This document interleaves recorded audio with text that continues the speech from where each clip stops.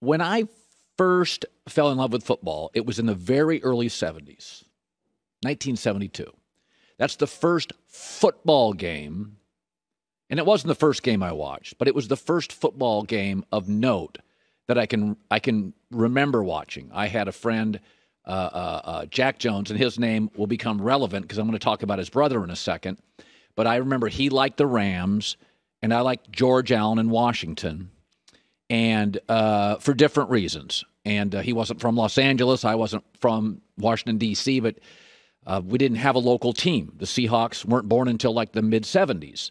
And so you watch the big brands. And back then, it was Don Shula's Dolphins. It was Chuck Noll, stoic Chuck Noll and the Steelers. And in the early 70s, Dolphins won in 72, the first game I ever watched against Billy Kilmer in Washington and George Allen. And then it was John Madden, Raiders.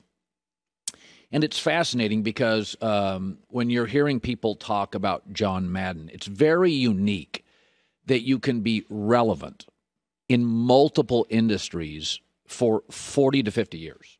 His relevance is unmatched, absolutely unmatched. John was a legendary coach in the 70s, an amazing broadcaster in the 80s, 90s, a game tech game pioneer after that. And to the very last year of his life, network executives, coaches were calling him in Pleasanton, California to pick his brain. There's a lot about John you do know, but and there's a lot you don't know, but people are struck by his size, his comedic timing. What really gets me about Madden, he was way smarter than anybody gives him credit for. So John, everybody cares how people view them. John leaned into what he was. Like, he really understood. He was big and loud and fun, and he leaned right into it. But he was really intelligent. The only person I can think of who has been part of our social fabric for that long was like Oprah, who's the only broadcaster in my life that owns her own network. But the Raider teams were fascinating. And I know I'm probably only talking to people here who are in their 50s. So if you're in your 20s and 30s, I'm just going to kind of explain what it was like being in the 70s and watching the NFL. You had probably the greatest team ever assembled, the Steelers. And the Dolphins and the Raiders were an inch below them. The Raiders are so unbelievably memorable because there's never been a team that matched their coach. I can name almost every Raider. They were perfectly constructed.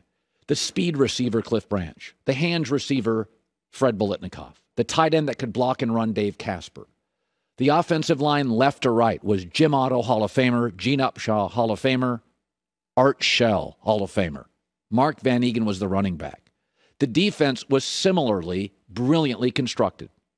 The playmaking linebacker, Phil Villapiano. The pass rusher, Ted Hendricks, the Stork. The tough interior lineman, John Matuzak. That head-hunting safety at the time that was allowed, Jack Tatum. Willie Brown, the corner, joined later by Lester Hayes and the Stickum. And you have to be really smart to be part of an organization that is perfectly constructed. But another sign of the intelligence of Madden was his simplicity. So years ago, I'm rambling here, I got a broadcasting job out of college in Las Vegas. And I remember I would go to these minor league ballparks and in the clubhouses. And one time I was in Phoenix, and I remember the manager's name, but I'm not going to say it. And he had his rules on the door, and there must have been 25 rules. And I remember thinking, man, if I was ever like a boss, I would have very few rules because I couldn't remember all his rules. And John Madden had 3. And John Madden, as a former player, understood the fewer rules, the faster players play. Show up on time, listen, and play your butt off Sunday. That was it. That is brilliant. everybody's got rules and politicians are all layered. John, if you're a politician today, you should watch John Madden. He would connect with everybody, but was better than nobody.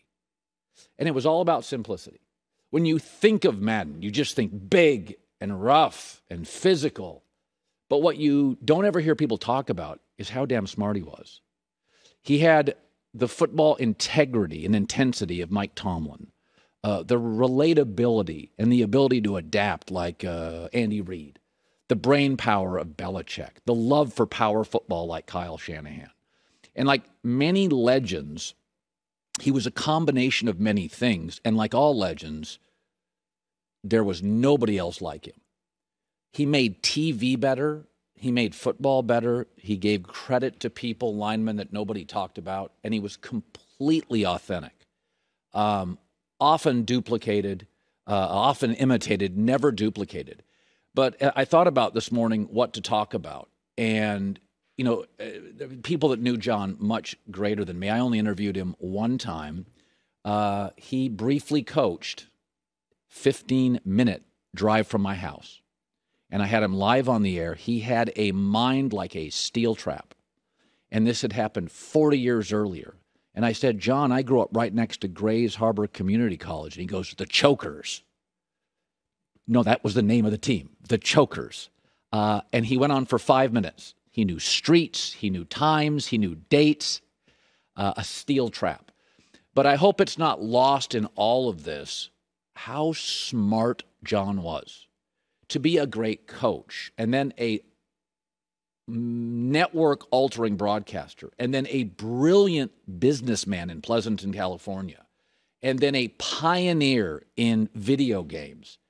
And then at the very end, Eric Shanks, our boss, would regularly, could have been weekly, maybe it's monthly, certainly more than annually, be on the phone with Madden, asking questions about football. What would you do? What do you make of that? What do you make of this person? What would you do in this situation? You see this big, loud, funny guy who used to go on Letterman. To be that relevant and to be that respected, you have to be so on top of it and so smart. And when I think of John, I think of intensity, I think of integrity, and I think of intelligence. If you did not see those teams play, those players, you would think having a cast of characters would be a team that was hard to galvanize, right? They all had big personalities. Kenny Stabler had a big personality, and Matuzak, and Villapiano, and Hendricks, and Lester Hayes, and Jack Tatum. You would think this would be an incredibly hard team to get your arms around and coach. But no, John, as a former player, was respected by players. And perhaps the greatest respect you can pay as a boss or a coach. Very few rules. Show up on time, listen, and work really hard. And that was him. Madden made complicated things incredibly embraceable and simple. And everybody out there on social media is trying to show you how smart they are. I know this. I'm an epidemiologist. I'm a politician. I'm a legislator. Madden never worried about that. It was about football. If you played it, if you loved it, if you coached it, if you talked about it, if you broadcast it, John had an influence on your life. One of the smartest human beings the NFL has ever had.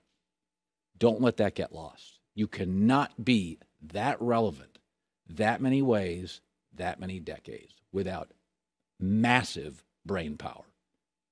Rest in peace. Hi, everybody. Thanks for watching. Subscribe here to get the latest from the show. Also, be sure to check out more of the best clips from The Herd or go watch a few segments from other shows on FS1.